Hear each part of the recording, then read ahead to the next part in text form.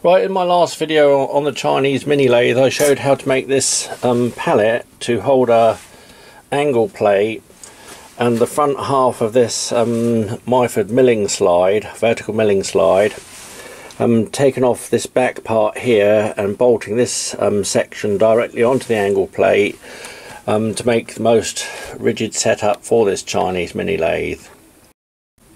And now you can see a new setup I've done. I've used the complete Myford vertical milling slide and bolted it directly onto the same pallet that I made for the angle plate. And this is a great setup. It's turned out much better than I thought it would, and much more rigid than I thought it would be. And now I can make use of the milling slide's swivels and do various types of angle work. And having done this setup, I reckon this is actually the best milling slide you can get for this lathe. You can get the genuine Myford ones, but this is a copy and it's very good quality. And if you watched that last video I did on the Chinese mini lathe milling setup, you'll see that I got this milling slide from Chronos and this milling vise, and I got this piece of plate that's already cut to size, 10mm thick. I got that on eBay, and all you have to do basically is to drill and tap the holes in the correct positions and deburr the edges of the plate. And it took me a bit of time to work out the optimum positions of those screw thread holes to get the maximum travel of the cross slide and clearance at the front here. But if you follow these simple instructions in this video, you too can have this set up first time. So on this vertical milling slide you have two swivels, and you undo these nuts here to actually swivel it that way like I've got it at the moment, or these two nuts here to swivel the whole assembly around. And it makes it very versatile and you can get some good angle work. And both swivels are clearly marked, nicely engraved. I don't know how accurate they are, I've never tried it for accuracy, but they're nice deep engravings, something that won't wear off easily. And you have the engraving around this one here and around the base here. So to square the slide up to the actual chuck, I don't use the markings around the base here on 0. I actually square the milling vise on the end of the jaws, or use this one here, which is a stop from a bench here, put that in the jaws, bring this vise up nice and square, touching the face, and then do the nuts up at the back, and then it'd be dead square. And obviously after setting it, do these nuts up nice and tight. So to give a good demonstration, I've got a piece of 3/1/6 stainless steel bar in the vise.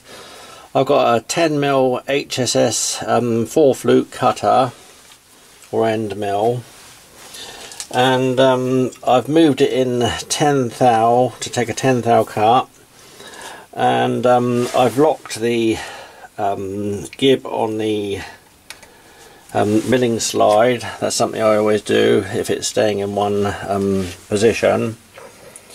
And I've got the Chinese mini lathe set in the low gear.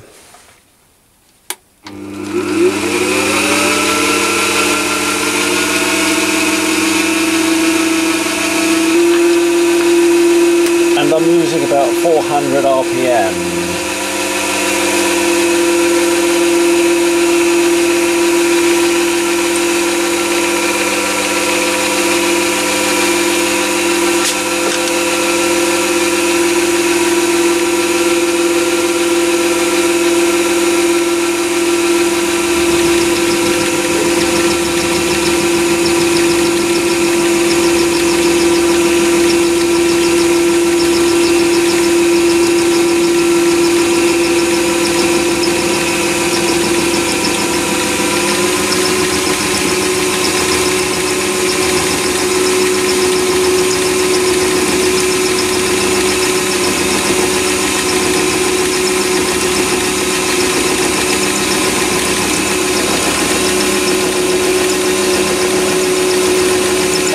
that's cutting really well, and it's very rigid. I can't see any movement in the vertical milling slide at all.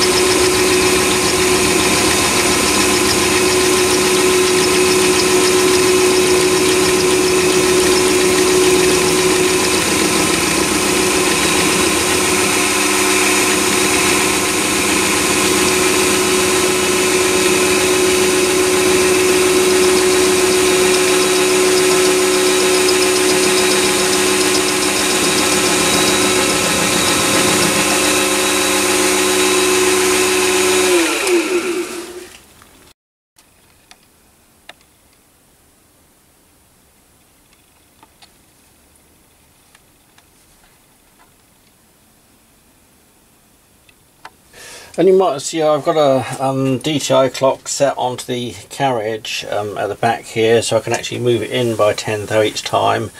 And I have to put this key under the pallet to undo the carriage lock and then move that forward by 10 thou. That's something I'm going to look into at some point, probably extend the lock so it comes out here and is easy to get to.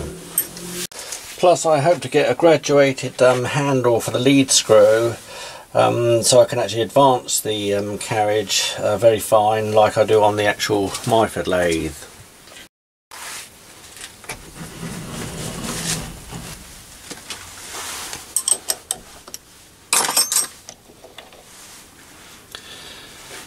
And there we have a nice cross-cut angle, very good finish on it. And I'm very pleased with that rigidity of that milling slide. So now I'll show you how I actually modified the pallet to accept this one. That one can be set on 0 again and lock it up.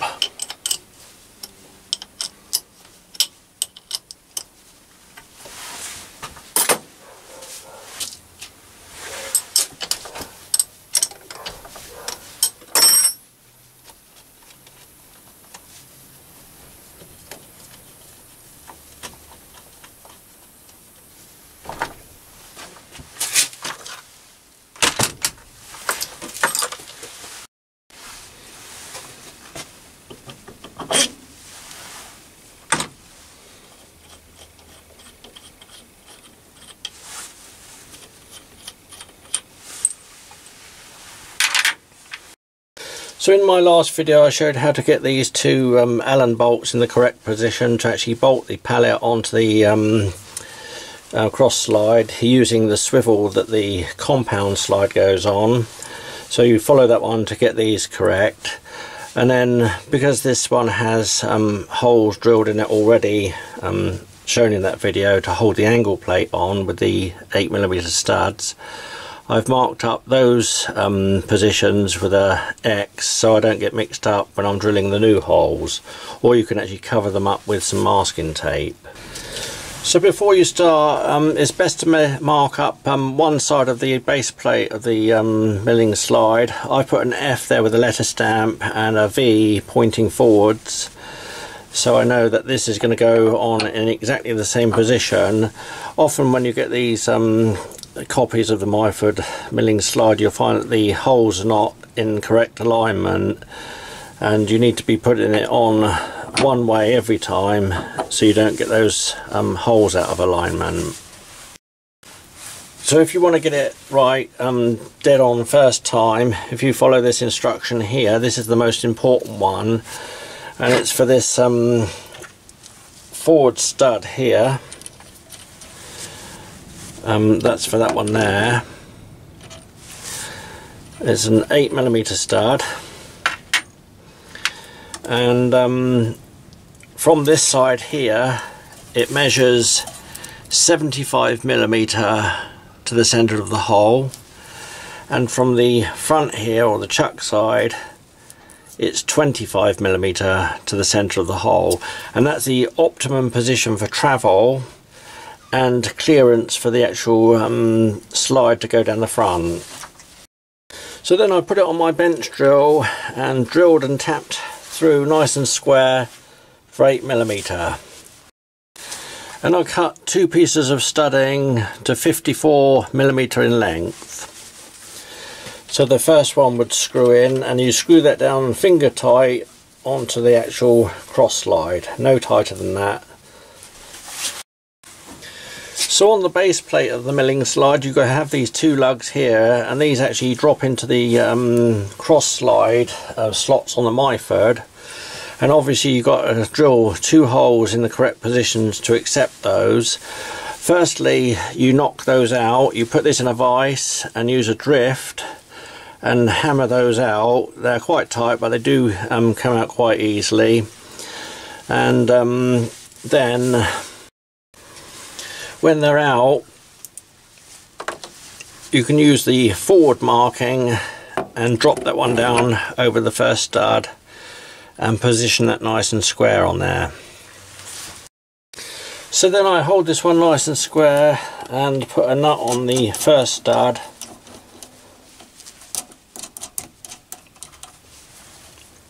So it's nice and square on the pallet, and just gently lock that one up. And then I use a transfer punch to get the second stud hole in the correct position. And took the pallet off, put it on the bench drill and drilled and tapped that one nice and square.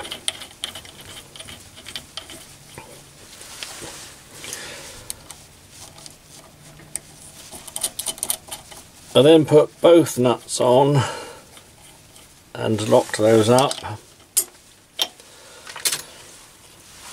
and used a transfer punch, very close fitting one, to get indents for both those 2 holes. Or you can take this off, take the pallet off, put this back on the bench drill and drill down through with a 6mm drill right the way through. So just remember, each time you take this base plate off, to put it back in exactly the same position with the forward mark. So then I took the whole assembly off again,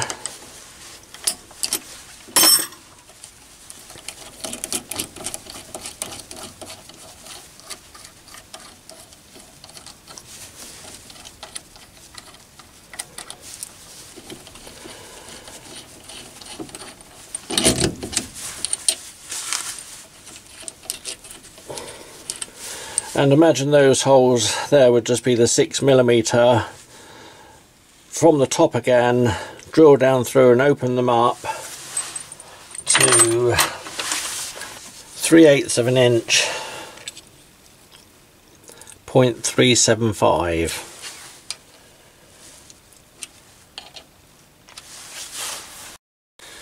Then put the pins back in the base plate, just knock them in with a copper mallet.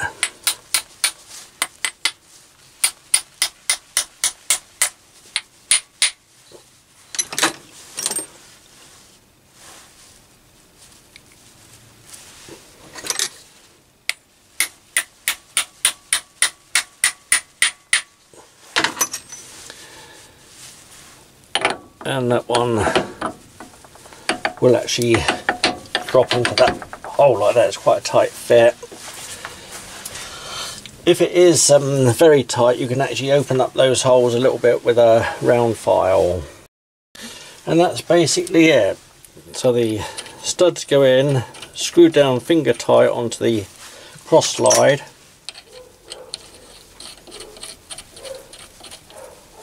The base plate goes on, pointing forward,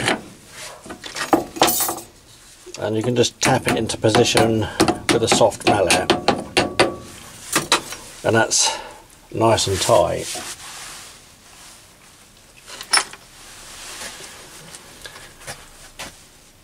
The vertical milling slide,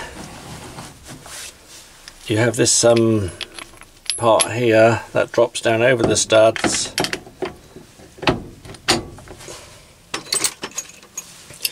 and then just put those 8mm nuts on the top there.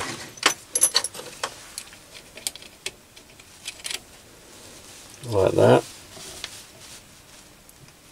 And I leave it just finger tight at this stage. And then I've got my alignment disc that goes into the jaws. And I bring that one up, square the vise on the face of that one, and then lock up the lock nuts. And you do those fairly tight.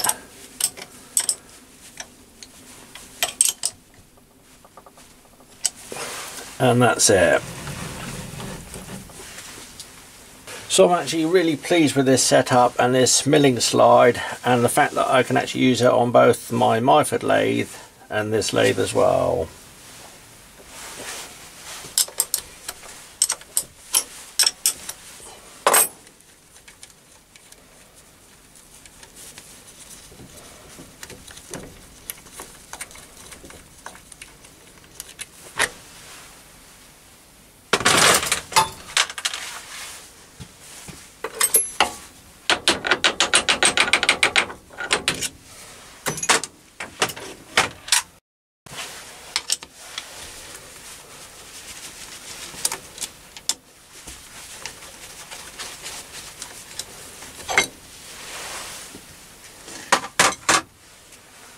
So in an upcoming video, hopefully next, I'm going to show you how to do this upgrade here, putting extra screws in, or adjustment screws, onto the gib strip. It makes it much more even. The cross slide on this one only had 3 gib adjustment screws, which is not enough. The Myford has a lot more, and I've copied that idea onto this one. It makes it much more even to adjust. You don't get any tight spots. It's really nice and smooth, and there's absolutely no lift at all, which is great for milling. Plus I also have some free movement screws here without a lock nut, which I can actually lock the cross slide when I'm doing vertical milling.